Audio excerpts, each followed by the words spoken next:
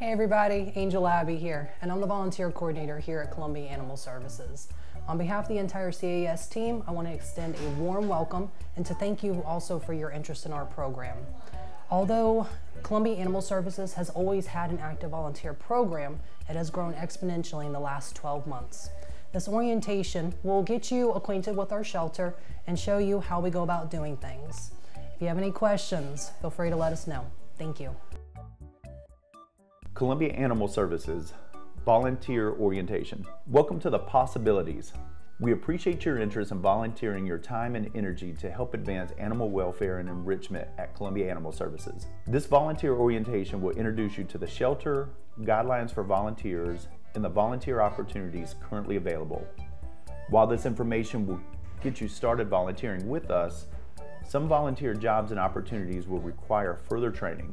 Volunteering at CAS. Our volunteer program is aimed toward bettering the life of our shelter animals. Volunteers help provide enrichment, comfort, and care, along with giving our shelter animals a voice. Our program provides opportunities for people to interact with animals at the shelter. Our volunteers help provide meaningful insight regarding the personality and the behavior of the animal, which is beneficial in finding that animal a forever home. In the shelter world, there's never enough time or enough people.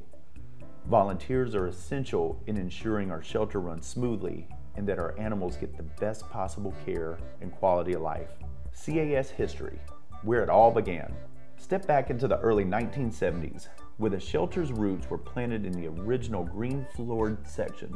Nestled near Huger Street, it started small, manned by a team of just 12, including a vet and 4 ACOs. Fast forward to 2000 and 2009, it witnessed the shelter's growth spurt.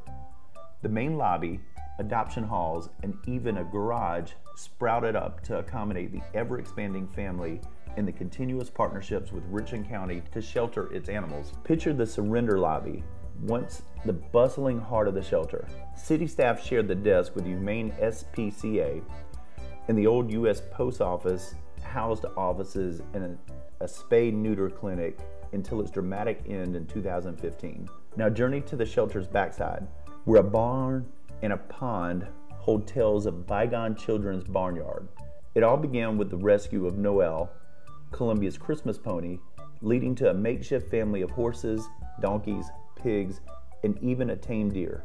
A barn, crafted by volunteers in an old-fashioned barn raising, stood tall until it was condemned and torn down. In the animal influx of 2008-2009, the shelter welcomed nearly 14,000 creatures. But then, a change swept through the community. Spay-neuter efforts, spurred by the free and low-cost vouchers of the Animal Mission since 2006, slashed the intake to a more manageable 5,000 animals annually. The once daunting euthanasia rate plummeted from 80% to less than 20%. Turn the pages to 2015 and witness the birth of a collaboration. Columbia Animal Services joined forces with local animal welfare groups in a blue ribbon committee, recognizing a shared challenge in the community: pet overpopulation. From that day forward, these groups continued their joint efforts, weaving a narrative of teamwork and success in the ongoing battle for our furry friends. Our supporters. In the years 2008-2009, the shelter received almost 14,000 animals. With aggressive spay-neuter efforts in the community, intake is now down to around 5,000 animals per year. Free and low-cost spay-neuter vouchers have been offered to Richland County citizens since 2006 from the Animal Mission, our sister organization. This has played a massive role in lowering our intake numbers. With these efforts and other life-saving programs, we have seen our euthanasia rate go from 80% to less than 20%. In 2015, Columbia Animal Services teamed up with a dozen other local animal welfare groups as part of a blue ribbon committee. Today, their goal is to continue the efforts of reducing pet overpopulation and euthanasia for our community as a whole. General information: Columbia Animal Services, 127 Humane Lane, Columbia, South Carolina 29209. Phone number 803-776-7387.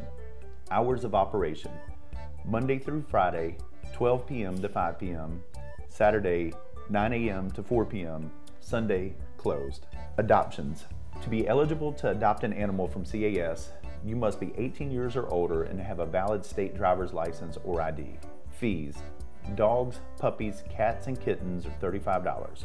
Annual licensing fee, $5. Only applies to animals 12 weeks of age or older for residents of Columbia.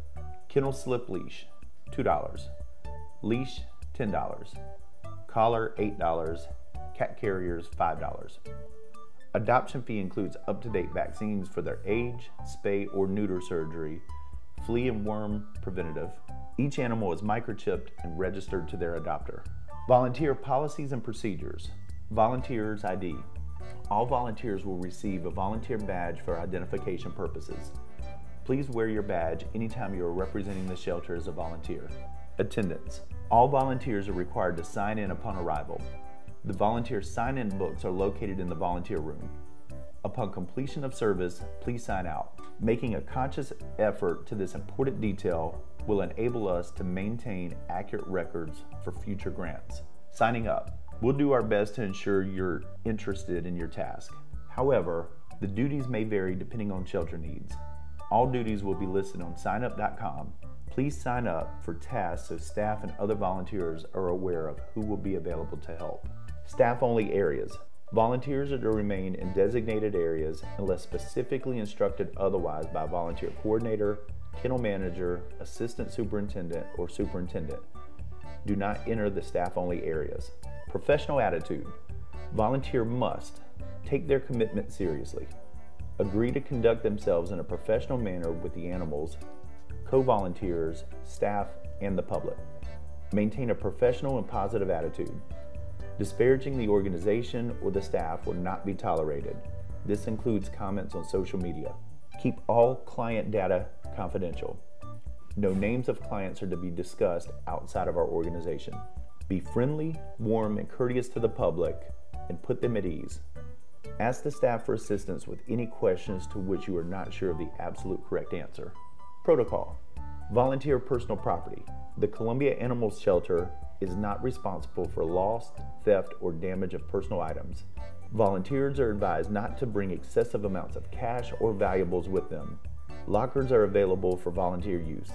Volunteers must supply their own lock and remove it after each shift. Dress code. Volunteers are required to be dressed appropriately to handle all our animals. Our dogs can be jumpy and scratch at legs and arms. Our dress code ensures that everyone is safe and comfortable. At CAS-sponsored events, volunteers must remember they represent the shelter and maintain a professional appearance appropriate for a shelter volunteer. Volunteer identification must be worn at all times while at the shelter or any event. Wear comfortable clothes. Please remember that your clothes may get dirty or stained. Long pants are strongly suggested. Shorts and skirts must meet at or below the knee. Closed-toe, rubber sole shoes are required. Flip-flops or sandals are not allowed. Shirts must cover your stomach and have straps. Your shirt must meet the top of your pants. Volunteers who arrive in inappropriate attire will be asked to change their clothing prior to working with our animals. Remember your sunscreen and bug spray. Injuries. You are ultimately responsible for your health and welfare. Remember to read all signs and safety procedures. Wounds or bites should be washed well and treated with first aid as necessary. A first aid kit is located in the volunteer room and behind the front desk. If injury warrants, the volunteer should be directed to urgent care or 911 should be called. Bites. Anytime skin is broken by a tooth, it is considered a bite. According to state law, bites that break the skin must be reported to the city, and the animal will be placed in quarantine or isolation for 10 days to observe any signs of rabies. The animal in question will not be punished for biting.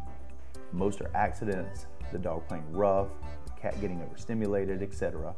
Injuries should be washed well and treated with first aid as necessary. The damage must be reported to a staff member immediately following first aid. A bite report must be completed. Dog volunteer opportunities. We understand how stressful the shelter environment may be on an animal. To help overcome this stress, the shelter depends on volunteers to come to the shelter and give the animals the extra attention needed to feel happy. We have 5 small play yards, a large enrichment sensory garden play yard, a volunteer play yard, an agility yard, a hiking trail, and a quiet lounge. Volunteers play a vital role in accomplishing this goal. Volunteers are encouraged to take dogs into yards to play, practice training games, and be brushed and loved on. The human interaction the dogs get through this volunteer socialization helps promote positive behavior and prevent depression in the animals. Dog Volunteer Program. Doggy Day Out. Doggy Day Out is a field trip program for our adoptable dogs at Columbia Animal Services. The goal is to get our long-term dogs out of the kennel to enrich their lives, showcase them to the community, and get more information about them while they are out. Slumber Buddies. Slumber Buddies is a sleepover program for our adoptable dogs at Columbia Animal Services. The goal is to get our longer-term dogs out of the kennel to experience the comfort of a natural home, gain more information about their in-home behavior, and showcase how they may look and act in a home. Dog Enrichment. Our dog enrichment volunteers ensure that our shelter dogs receive in-kennel enrichment daily. Tasks include prepping frisbees, Kongs, licky mats, boxes, and puzzle toys and distributing these items. Tasks include removing used enrichment item toys from a dog's kennel and washing them so that they can be prepped again. Dog grooming. Several of our dogs desperately need a bath and a trim when they arrive. Some also have a medical condition of the skin which required a unique bath regularly to help them heal. Volunteers are welcome to help in this department, working with the dogs to prepare them for their spay-neuter surgery and adoption. Cat volunteer opportunities. Cats have specific needs that must be met to succeed in the shelter environment. We have a cat room filled with toys, treats, brushes, and windows to help meet these needs. Volunteers are encouraged to get cats out to play, be brushed, and be given treats and cuddled. In addition to the social mental wellness of cats, volunteers can also participate in the husbandry of the animals. This includes cleaning the cat's kennels, providing meals, updating information on all the animals' personality, and helping the staff to advocate for the animals to potential adopters. Cat whisperers, we need you. A shelter can be scary for cats with lots of noise and activity. Cat enrichment volunteers give extra love and attention to fearful felines, ensuring that they are in a clean and comfortable kennels. They also make sure rambunctious kittens get much needed exercise and toys. Other volunteer opportunities. Adoption meet and greet. Assist prospective adopters by bringing selected animals to the designated visitation areas and relaying any information that interested party needs to make an educated decision. Please ask for assistance for animals you may not feel comfortable with or information you are unsure of. Shelter beautification assistance. We always need your help with yard work, including flower planting projects, weeding, cutting back bushes, washing down outdoor dog meet and greet areas, picking up garbage, litter, and more. General cleaning, laundry, dishes. Keeping a clean, sanitary environment for our animals is important to us. Our staff cleans every animal's kennel every morning and provides them with the hygienic necessities. Our facility can benefit from volunteers to help with general cleanliness and upkeep, such as floors and windows. Additionally, we have laundry and dishes to be cleaned throughout the day. Foster parents. We are always in need of foster care providers. We rely on our fantastic network of foster care providers to help us rescue and care for animals. We place many dogs and cats in forever homes each year, and hundreds of these animals get their start in our foster care program. We can house more adoptable animals through foster care and save more lives. Fostering an animal is a beautiful way to experience the joy of pet ownership for those who cannot permanently commit to an animal. Adoption Ambassador. The Adoption Ambassador program empowers foster parents to market and directly adopt out their foster dogs without the dog ever having to return to the shelter. By interacting with the dog daily, the foster can learn more about the animals and find the animal a suited home. Take-home projects. Are you interested in helping the animals at Columbia Animal Shelter, but you need service hours quickly or can't make regular commitments? There are still many ways you can help. We have projects that can be signed out, completed at home, and returned when finished. Projects can be brought back to the shelter anytime we are open.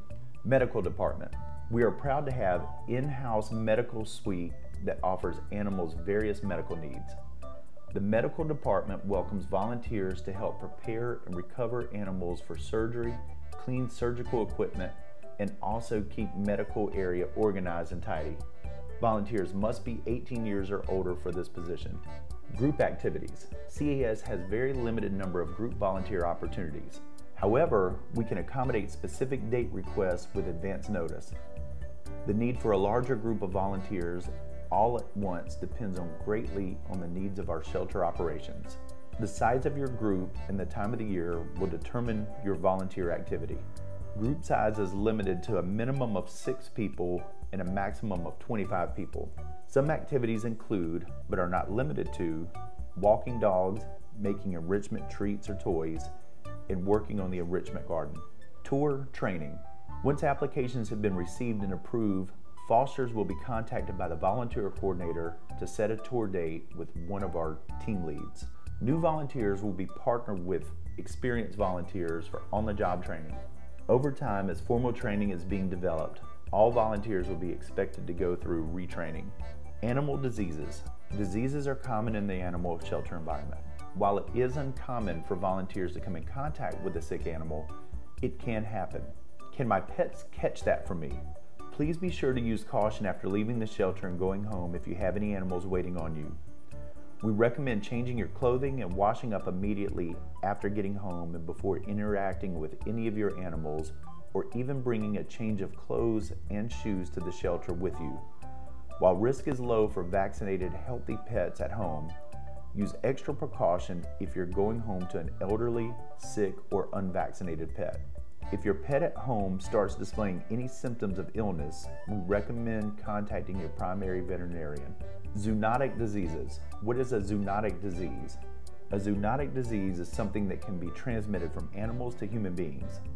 Potential agents of zoonotic disease include fungi, bacteria, viruses, parasites, and arthropods. Types of zoonotic diseases include, but are not limited to, the list below. The most effective means of preventing the spread of zoonotic disease is to wash your hands frequently with antibacterial soap or hand sanitizer, especially after handling any animals prior to eating. Wear proper PPE, such as gloves, when cleaning. Immediately disinfect scratches and bite wounds. The elephant in the room, euthanasia. Although difficult to accept, euthanasia is what happens to unwanted surplus of animals in shelters around the country. There are millions of homeless animals due to purposeful and accidental breeding, poor planning and decisions around obtaining a pet, and a lack of training and commitment from pet owners. CAS believes euthanasia is not a desirable solution to our community's pet overpopulation problem. Instead, we strive to provide programs that address our commitment to solving these issues that necessitate killing homeless and unwanted animals. These include low-cost spaying and neutering of animals for residents, humane education in schools, and various other programs. Unfortunately, this does not mean we don't perform euthanasia at CAS. Animals that are deemed unadoptable to illness or behavior issues are euthanized. Color coding system for CAS. Things that influence how easy a dog is to handle include pulling on a leash, jumping up, ease of getting on and off leash, reactivity towards other dogs, ease of getting in and out of kennel. Things that include how easy a cat is to handle. Catnip, ease of getting in and out of kennel, reactivity towards dogs and cats, overstimulation by being handled too much, etc.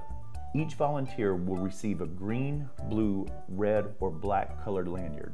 The volunteer can interact with animals whose cage cards bear a matching colored dot and check mark. The volunteers can take those eligible animals for walks, doggy day out, and slumber buddies. All volunteers start at the level green and can reach levels blue, red, and black after meeting specific qualifications. What is color coding? Color coding is simply how easy or difficult a dog or cat is to interact with. It says nothing about how nice a dog or cat is or whether he or she would make a good pet. It also allows staff to identify volunteer levels of training. Green level, complete volunteer orientation tour, body language presentation. Enrichment, take dogs out of shelter premise, dishes, laundry, doggy day out, slumber buddies. Leveling to blue, have all of the above completed, plus have 10 hours in-house volunteering, assist a trainer for 2 hours, complete bite safety presentation, complete playgroup presentation. All of the above, playgroup for approved dogs, vet clinic. Leveling to red, have all of the above completed, plus have 20 hours in-house volunteering, assist a trainer for 4 hours total, all of the above, dog and cat test, color code, high priority task on an as needed basis. Leveling to black, have all of the above completed, 40 hours of in-house volunteering, assist a trainer for 6 hours total with trainer, nominated by volunteer coordinator, all of the above, team lead, can do all of the above, mentor incoming volunteers, give volunteer tour, lead on specific area with volunteer program. Green dogs, easy peasy, easy to leash, easy to walk past other dogs in their runs, jumping up, big dogs minimal or gentle, small dogs minimal to moderate. Pulling on leash, a small person of average strength and little experience could control. Green cats, easy peasy, easy going, friendly with everyone and most likely other animals. Easy to train, would be a good match for a first-time cat volunteer or inexperienced volunteer. Blue dogs, not quite mellow. More difficult to leash because they are never still or is hesitant about being leashed. Tries to get to the other dogs, is hard to get out of the kennel. Jumping up, big dogs, moderate and hard to control, but won't knock you over. Small dogs, very inconsistent and bouncy. Pulling on leash, requires strength and skill to walk, but won't pull a person of average size or strength off their feet. Blue cats, still friendly but may have a mild quirk or two that needs to be worked on to become easy peasy. May have to go over some training techniques to ensure success. Volunteer may or may not be experienced depending on the issue. With minor work, can become green. Red dogs, difficult to leash, bites at leash, tries to evade leash by jumping, pawing, escaping, or won't approach front of run and must be noosed. Very difficult to keep from approaching other dogs, sometimes in an antagonizing way when taking out. Jumping up is very forceful, could injure or knock over an unprepared person. Pulling on leash, person of average size and strength could be knocked over. Red cats, mild aggression or unpredictable behavior but not dangerous. May be severely under-socialized. May not do well with other cats or animals. Needs a very experienced volunteer or one that does not mind an antisocial, independent cat. Uncoated dogs. Dogs that have not been evaluated are not yet up for adoption, 5 to 14 day hold, or are under quarantine. Also, dogs that have been evaluated but are not safe for volunteers to handle, aggressive or feral dogs for instance, or cannot be leashed or walked due to injury. Uncoated cats. Cats that have not been evaluated, are not yet up for adoption, 5 to 14 day hold, or are under quarantine. Also, cats that have been evaluated but are not safe for volunteers to handle. Aggressive or feral cats, for instance, or cannot be handled due to injury. Removing a dog from their kennel. Let's get a dog out of their kennel. As you approach the kennel, you can toss some treats inside. Some dogs may not eat the treats right away, but that's okay. They can always get them when they come back. Hold your leash in one hand and work to unlock the kennel with your other one. Once the kennel is unlocked, use your foot to hold it closed as you work to get the dog leashed. Hold the slip lead near where the dog's head is. Once the dog's head is lined up, remove your foot from the kennel door and let them run through.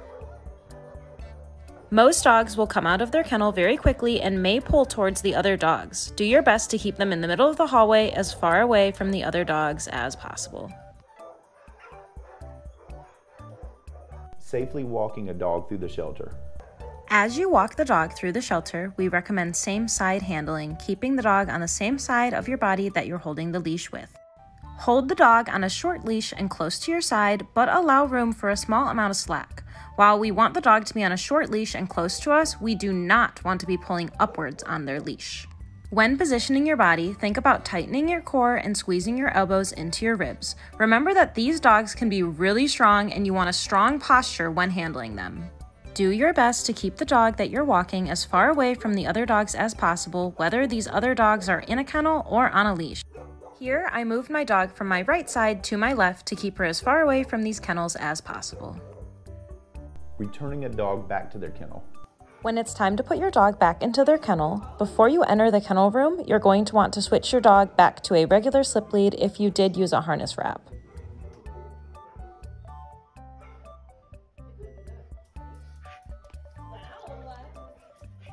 As you enter and walk through the kennel room, do your best to keep your dog close to you and continue using your same side handling. Ensure your dog is secure in their kennel and that their kennel door is mostly shut prior to taking off the slip lead. This is important because many dogs will try to quickly move out of their kennel and get away from you as you're trying to put them back in. Scattering treats in your dog's kennel or giving them an enrichment item will aid in getting them back in. Once your dog is in the kennel and the kennel door is mostly shut, you can take off the slip lead, then fully close and secure the door. Using a harness lead. A harness leash looks just like a regular slip lead, however it has 3 stoppers and a hole that helps us convert the slip lead into a harness. The stoppers work to stop the leash from tightening too tight on the dog's neck. However, if I am planning to use this leash to take a dog out, prior to doing so, I will ensure that the first stopper is moved down so the leash has the ability to tighten on the dog's neck so they can't slip out of it after I put it on. When it's time to get the dog out of the kennel, I'll use the leash like any other slip lead, looping the hole over the dog's head. One option is to stop at the door that leads out of the kennel room to convert the slip lead into a harness. To do this, I'll use treat scatters to keep the dog calm and busy. While the dog finds the treats, I'll work to adjust the stoppers so they fit loosely at the bottom of the dog's neck. Once they're set, I'll wrap the harness under the dog's armpits. Go in the direction of the stoppers so the 2 stoppers form a V. The dog finished the treats, so I tossed another scatter, then worked to string the leash through the hole. Pull the stoppers through the hole first, then pull the rest of the leash through. I finish by securing the final stopper right above the hole. Another option is to take the dog to a secure yard to convert the leash into a harness. After the dog is in the yard, I take the leash completely off, then I work to adjust those first 2 stoppers. Once again, I want the stoppers to sit loosely at the bottom of the dog's neck. I take my best guess and know that I can always adjust it later if it's too tight or too loose. I fill my hand with treats, string it through the loop, and use it to guide the dog's head in. I then do a treat scatter to keep the dog busy while I work to finish putting on the harness. I wrap the leash under the dog's armpits, going in the direction so the stoppers form a V, then I finish stringing the rest of the leash through the hole, going under, not over, and always putting the stopper through first. Finishing off, I'll secure that last stopper right above the hole in the harness. Questions, concerns. Your point of contact regarding volunteering or shelter activities is the volunteer coordinator. Please don't hesitate to bring any concerns, questions to them first. If you have a complaint regarding a staff member or CAS policy, bring it to the attention of the volunteer coordinator to be resolved. We want to resolve issues so that we can work effectively as a team. Immediately report anything you interpret as harassment from the staff, volunteers, or the public to the volunteer coordinator, superintendent, to ensure your safety and the safety of everyone on the premises.